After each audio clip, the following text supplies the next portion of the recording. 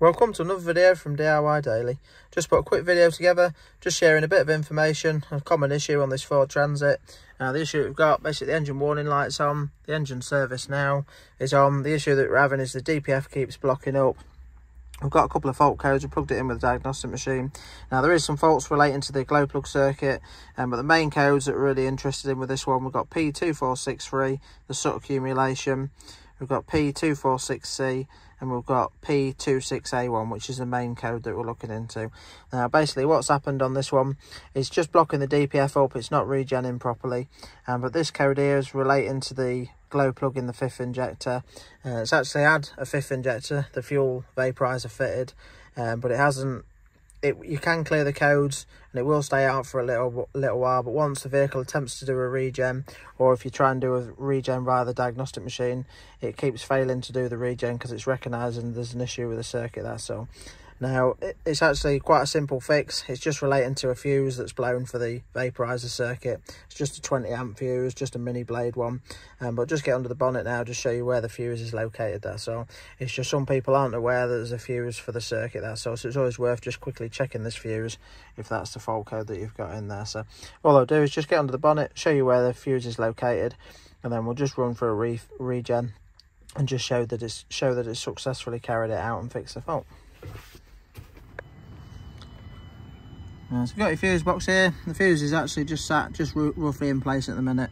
Just roughly put it back in just to show you where it was, but you can see that fuse is blown there. So all I'm going to do is just simply replace that one, then we'll do a regen and let you know it's fixed the fault.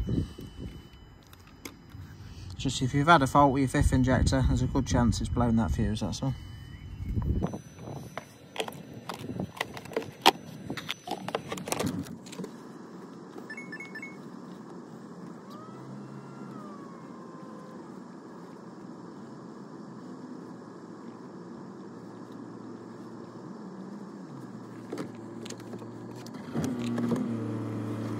Right, so just going to follow the instructions. I'll just skip through this step, but basically just carrying out a regen with a diagnostic machine, that's all. So I'm just going to run through this procedure now and then just show you the outcome. So when I was attempting this before, it would just fail and stop the regen when it picked up a fault, that's all. So but yeah, so we've had this issue a few times in the past, but this one's actually had a fifth injector fitted by someone else that hasn't realised. It's just simply an issue of a blown fuse, that's all. Right, so a quick update. We've successfully done the regen on it now.